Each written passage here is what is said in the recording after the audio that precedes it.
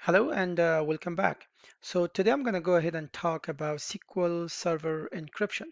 So SQL Server encryption is pretty much important nowadays because companies value the data encryption. They want to make sure their data is secure. They also want to make sure the company is secure. And you, as a DBA, you want to make sure your job is secure. Okay, so for this reason, today I'm going to go ahead and talk about a little bit history about SQL Server data encryption, also the components that are involved to encrypt data within SQL Server Engine, and then I'm going to go ahead and show a demo on how to configure cell or column level encryption, and then backup encryption, and then always encrypted, and finally database encryption. So let me get that G out of there.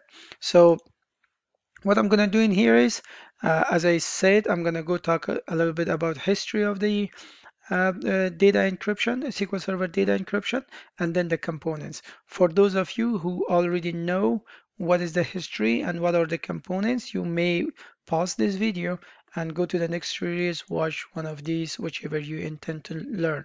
But for those of you who don't know anything about SQL Server encryption, I would like you to stay along with this video.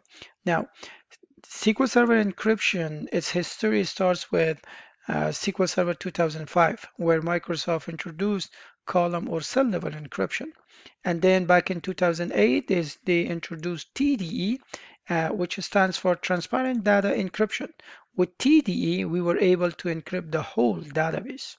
And then back in 2014, Microsoft added more feature to the encryption package, and they introduced backup encryption. So this means we can take a backup of our database and make sure it is encrypted. Okay, we're gonna go ahead and configure this, but for now, an introduction is enough.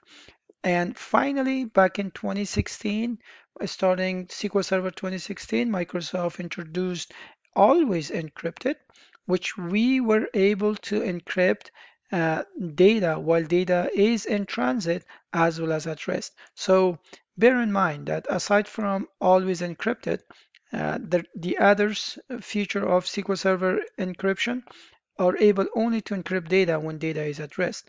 But again, Always Encrypted can encrypt data when data is in transit and as well as at rest. We're going to talk about this a little bit more in detail, but for now, that's enough.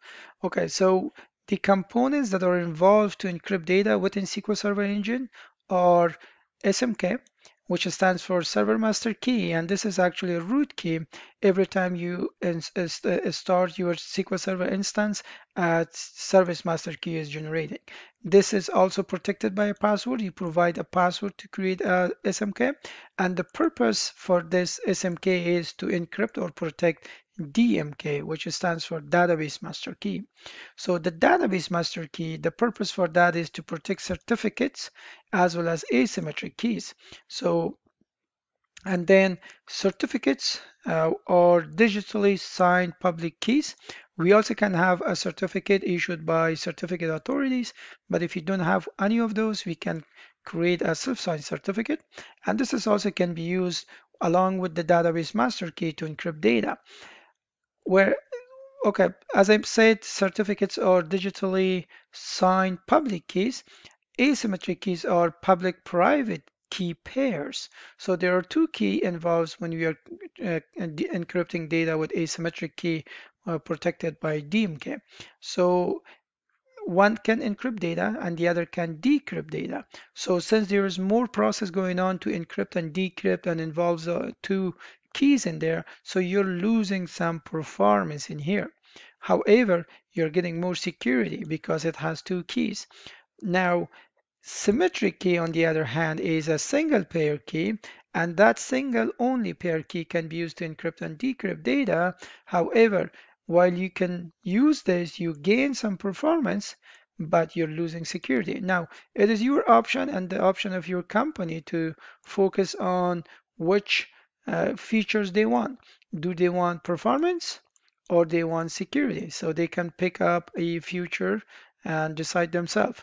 Okay, so one word of caution in here, if once you're creating a symmetric key or either a symmetric or asymmetric or certificates, you make sure you uh, keep them and save them outside of SQL Server Engine, because uh, if somebody can access these keys, they can actually store it in their own machine and decrypt your encrypted data, and the whole point of encryption will be lost. So for that reason, make sure you talk to your network team so that they can provide you a secure location where you can store these keys in there, and make sure the security is really, really restricted in there. Only authorized individuals should be allowed, and that's it. Okay, so I think if you're still not sure about these components, I think I have a PowerPoint slide in here. Let me go to slideshow mode. And here, as I mentioned in here, so this might help to remove some of the confusions.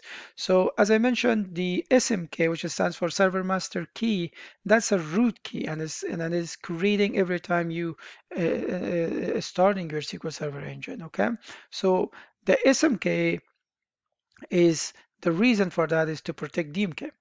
Okay, so the DMK is then DMK stands for database master key, right?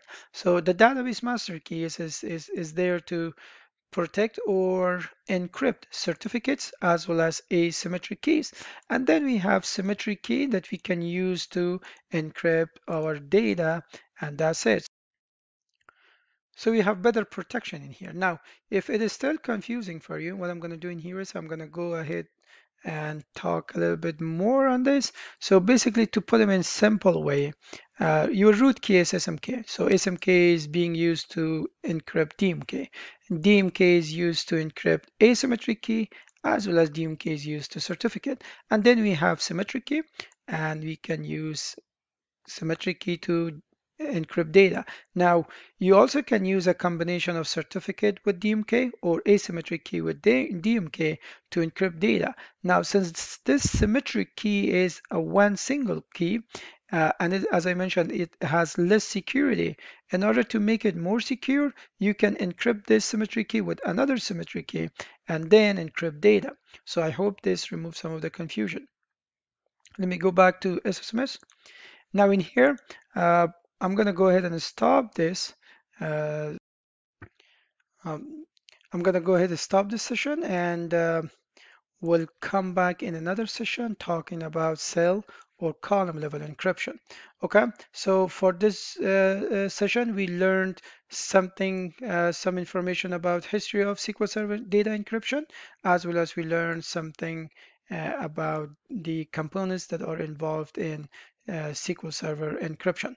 That's it for today. I hope it was informative for you. See you on the next session. I'm going to go ahead and talk about cell or column level encryption.